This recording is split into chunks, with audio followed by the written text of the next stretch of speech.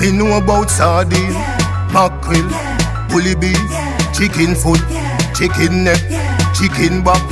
Nothing I waste, nothing I dash way. Go on, what's great? Chef John Morris again, man, presenting to you. You know the thing going on. How to clean and season your fish for the various cooking methods. Now I have here 5 fishes.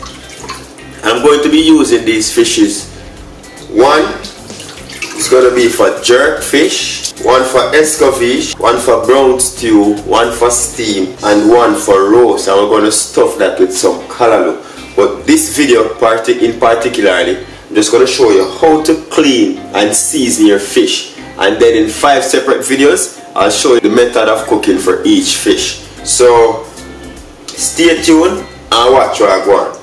So now I purchased these fish at a local supermarket.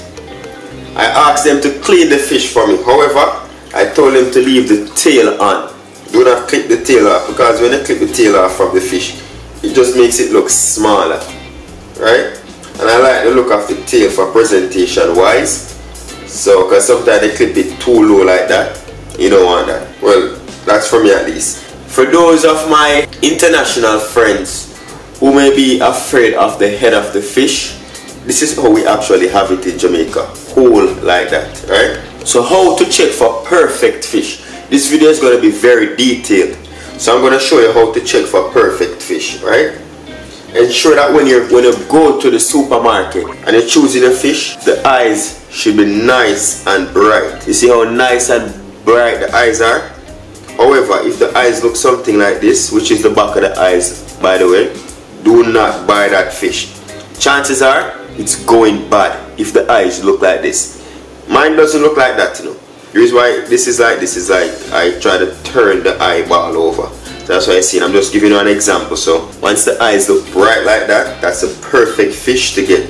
Like that, you don't want that. That fish is going bad. Another way to check if you have good fish, you check to see if the skin of the fish is firm. If you try to pierce your finger in and it just bursts, you know the fish is going bad. What the butcher does when you go there, you can ask them to clean the fish. But trust me, you're going to have to clean this when you get home, because they never do a good job. I ask them to cut the fin off and stuff. They scale the fish, but not that much, right? They say they got the fish as well, but as you can see, I still have a lot of stuff going on in the fish. So now I'm going to show you how to properly clean the fish. You need a knife and a scissors. When you're descaling the fish, you scrape towards the head of the fish. Because if you scrape like this, you're not going to get anything off. There, you see that? Just smooth. It's like you're patting down the scales. Alright, listen. We have some scales here. Listen to that. Nothing is coming off. When you scrape towards the head now, you're getting all of the scales off. And look right there. How many scales there are. Again, scrape towards the head. Ensure that when you reach these parts, you get the tip of your knife and you put it as close as possible to remove all of that scale. Work your way down to the head.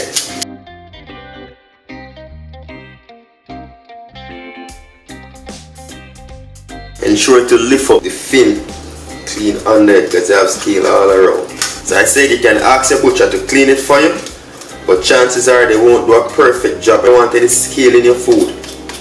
I know I don't. So I always go back over and look how much scale I'm getting off these fish right now. Right, we're at the head now. Right here at the gill, you still have scale right here. You just hold it and scrape. And look. So these are fresh red snapper. I got these fresh. Ensure that the entire work surface is clear of all dishes and stuff like that, because I guarantee you, you're gonna have a lot of scale flying all over the place. So that you have to bleach and sanitize that area properly, so as to avoid flies. If you're not a fan of the fish head, you can buy kingfish, which has like one big bone, so you just locate that in the center and you remove it. Or you can buy fish that has already been filleted. Alright, on the inside of the fish, you want to scrape, get out these things from the bone. Okay, so now in the head part of the fish, you open that up, and if you look here, you see like the gill side, like the tongue of the fish, the bone and stuff. You just remove that like that. Have the inside nice and clean. Clean your fish with fresh cold water. I'm gonna run about 3 slices across the belly of the fish, not too deep. Mix that around and do the same thing. Cut my tail, because if the butcher had done it, he would have cut it like all the way down here. I don't want that. Just gonna clip it at the end right there. We still have some of the tail for presentation, right? So I put these slices in there. 2 main reasons why I slice the fish like that. 1, so I can get the excess seasoning into the flesh of the fish and realize that it's not fully pierced through, because you don't want to cut it all the way through to the belly. Then the fish gonna break up when you're frying or cooking it, right? As well as for when we're frying the fish doesn't curl up, it just stays flat by us putting those slices in the fish. If you have lemon or lime, you can go ahead and use it. I'm gonna be using an orange and some vinegar to wash my fish. Alright, so squeeze the orange in the gut of the fish. Just use that and wash and scrub it to cut away as much of the rawness as possible. Go over to the head and scrub the entire body of the fish with the lime, lemon or orange. Just rinse it off with some ice cold water.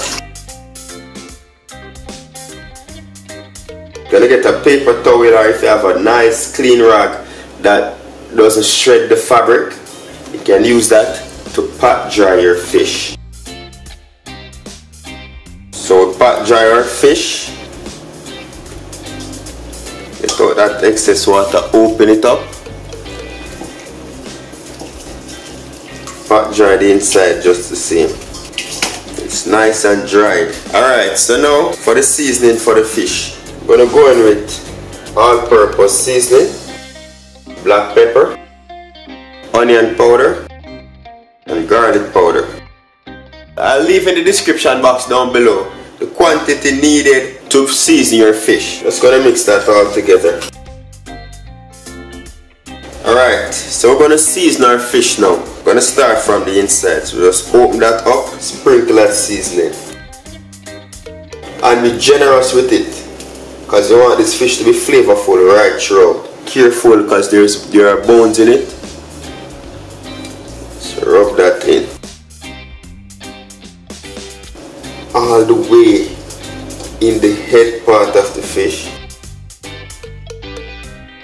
For the outside of the fish now, you get those slices. You drizzle some of that in there, all over. Rub that in. Flip that around and repeat. Spread that over. Mop up all of that. And I'm going to repeat this process for all 5. And there you have it. That's how you clean and season your fish for cooking. Just look again. On the inside, fully seasoned, and on the outside, fully seasoned. So stay tuned for the videos on how to prepare your fish in the various methods. Just gonna put these in our fridge and let them chill. Before you're about to cook your fish, just take them out the fridge and put them out on your counter and let them rest for about 10 to 15 minutes to reach up to room temperature, because that's the best way to cook your fish, so that it cooks evenly and the inside doesn't get raw and then you dry out the fish. Until next time, safe travel upon the gravel and go and big up on yourself. Yeah, see another dinner for later. But know you fast, girl, you have to tell me. Cause any man can feed you, so that's why I always take me to the kitchen. Yeah, yeah, yeah.